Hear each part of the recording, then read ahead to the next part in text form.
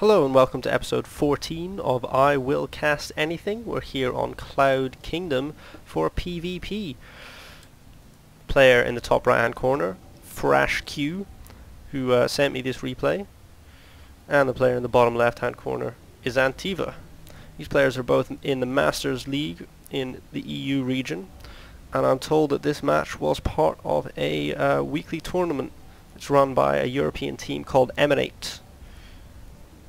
So, should be seeing some exciting high-level play here. Now, the last PvP I cast, we saw double 4-gate all-in Zealot Stalker rushes, one via Prism and one via Pylon and one via Warp Prism. That was pretty exciting, I have to say. Big base race, nail-biting finish. I would be surprised if we see double 4-gate Zealot Stalker rushes from these two players, but who knows? Anything can happen in Starcraft.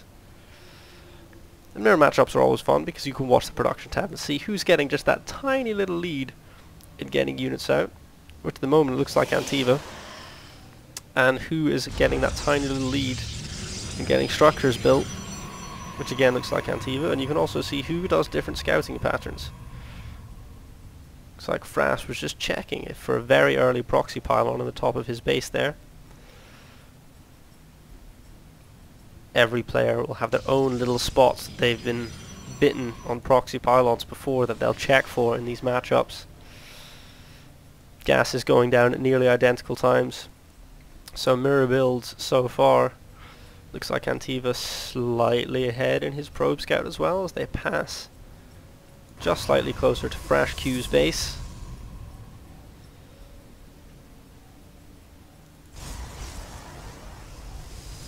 Antiva laying down some wisdom. Even with a good spread, you can't beat an upgrade advantage.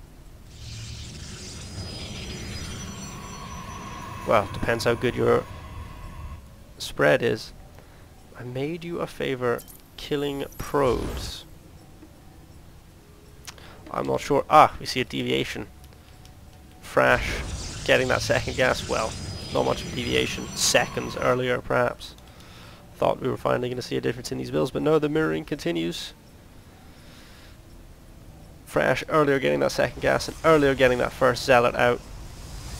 Prevent any probe scouting of his base. And start to tech up. Warp Gate is researching. Oh, Antiva getting a Stalker already instead of that Zealot, so opting for the ranged option instead of the close range. Here we see the scouting probes returning back, knowing that those units are coming out and it's time to get out of dodge.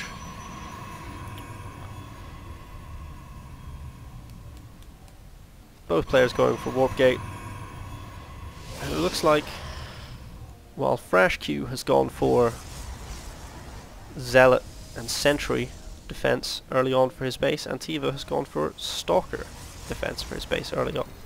Tiny little differences there. We'll see if any pylons get put out. Ooh, a starport from Frash, as well as another gateway. Where's that starport? Stargate, sorry. Stargate, starport. Easy mistake to make. I hope you forgive me. That is a major deviation though. That is a big difference between these two strategies. Could be seeing some early Phoenix, or maybe Void Rays. Should be interesting to see a couple of sentries coming out and these stalkers pushing out onto the map for Antiva, wanting to take a bit of control here. More gateways from Frash.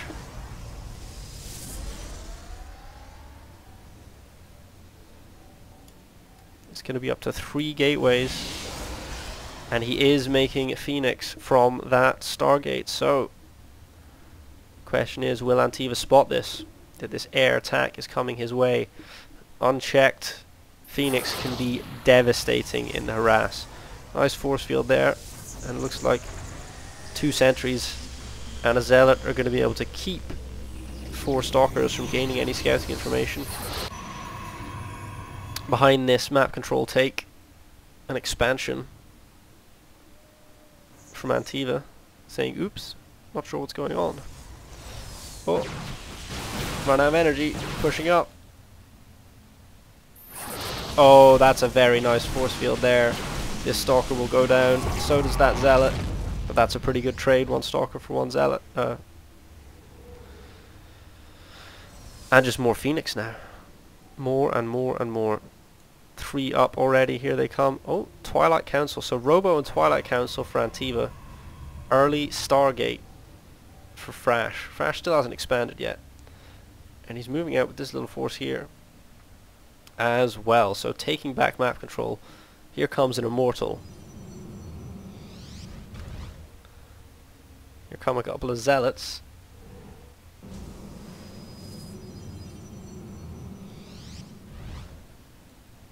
And it looks like we're going to see a push from FrashQ pretty soon. 1 base. Phoenix. Sentry. Zealot. Stalker. Second. Just finishing up for Antiva. He's got 2 sentries now to aid with walling off, but he's going to have a hard time. There's a big surface area to defend here. Here comes that Phoenix harass that we were expecting. Looks like 3 workers. Yep, 3 workers taken.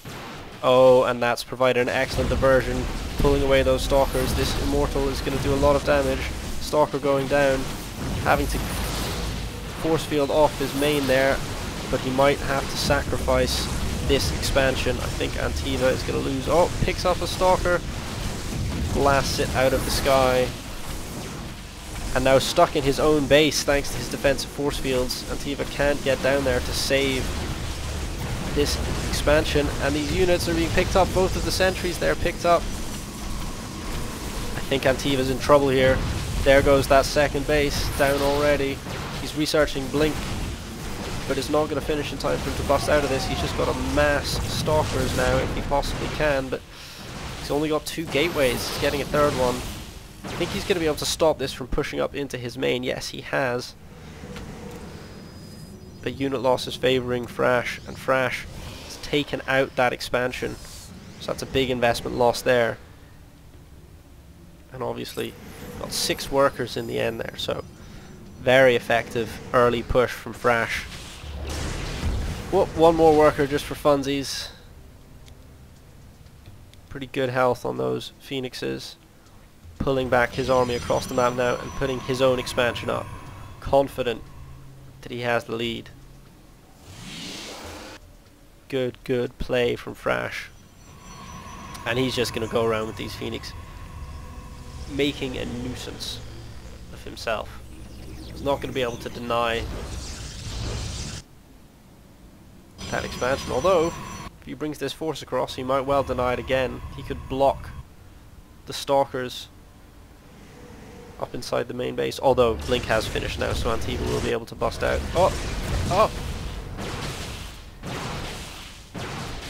Oh, one of the Phoenixes does go down, but more workers killed.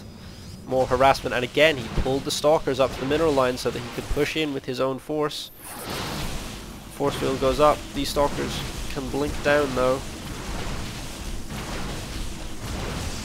Or maybe not. I thought I saw him researching Blink.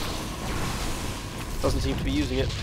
Forces to cancel. Denies the expansion. Meanwhile, back at Frash's base, his expansion is almost done. He's got Immortals coming out. I think he's getting ready for the killing blow. But these Blink Stalkers now that second base is gone, Antiva's saying, okay, I have to be aggressive now. You're a base ahead of me. I have no choice but to attack, to try and level the playing field. And he's picking off a few of these Zealots here. Might even get a sentry. No. Not going to. Oh, can he pick off some more of these Phoenixes? He blinks forward. Oh, still 3 left alive.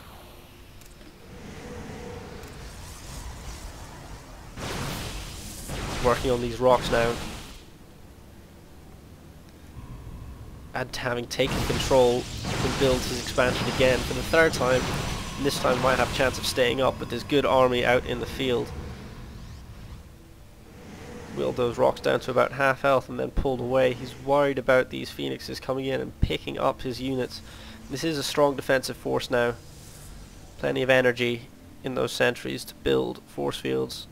to keep Antiva out. Oh, he blinks his stalkers up into the main base, sneaks around, very, very nice. How many workers can Antiva kill to make up for that excellent Phoenix harass we saw earlier? He gets 4. Has a bit of a crack at an assimilator and then blinks away. So, bit of a desperation move, I think. But at least Antiva's doing something to try and stay in this game. Lots of immortals coming out from both sides now. Oh, no. Very aggressive pylon placement there. Blinking about, trying to catch one of these phoenixes off guard. Robotics Bay coming for Frash, second one. So he's going to be able to churn out a lot of immortals if he wants to. Oh, and the Dark Shrine. So, Dark Templar potentially coming in the not too distant future for Antiva, who has retreated to his base after that little push, little harass there. Meanwhile, Frash coming back, picking up a sentry there. Not entirely sure why these sentries were left for that third. It's like, oh, one goes down. And just one Phoenix remaining now of that early flight. But it doesn't matter because FrashQ has a big old army rolling in towards the second base.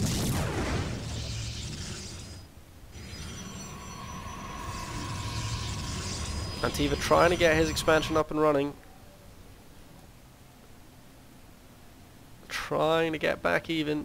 Here we see Colossus coming now for FrashQ. He's got a much stronger army here, using force fields to split up the enemy. Oh, that's gorgeous. Those immortals going to work. Rival force fields. There's more force fields than there is clear ground in here at the minute. Those stalkers going crazy in there. These sentries stuck in the middle, wandering up and down. It looks like they're going to go down, but now these sentries are going to start running out of energy and start being killed. But look, FrashQ's immortals are being kept at the back. They're not being able to do any damage. I think Antiva's done very well out of this engagement despite being outnumbered, but finally the number and army value advantage for FrashQ paying off. There's a Dark Templar here hacking away and no detection for FrashQ, so he's going to be forced to run away thanks to that very, very clever decision by Antiva to go Dark Templar. So FrashQ not able to make a big dent with that attack,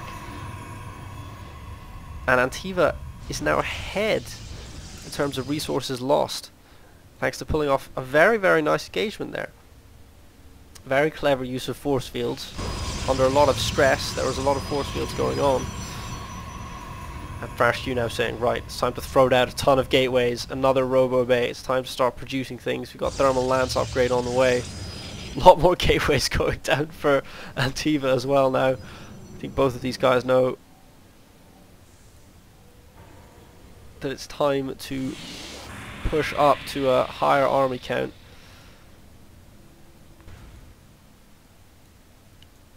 Observer coming out from Antiva to see what's going on over here. Going to see a lot of gateways.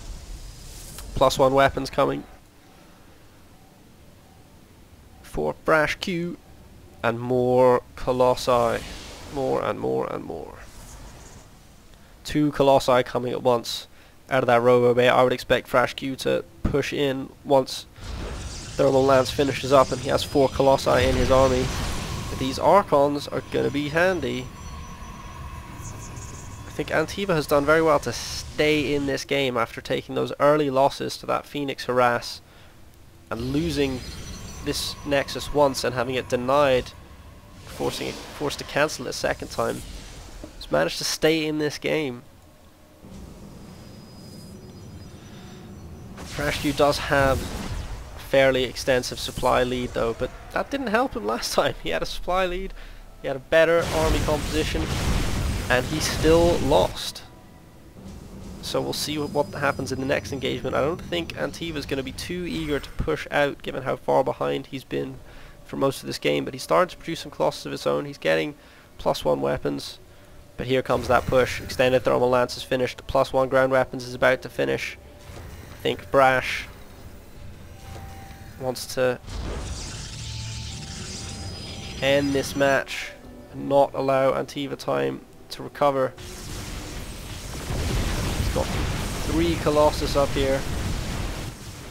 And another one coming across the map. This is going to be a big, big ask for Antiva. It looks like he might let Frash get up into his natural and then try and trap him in, perhaps?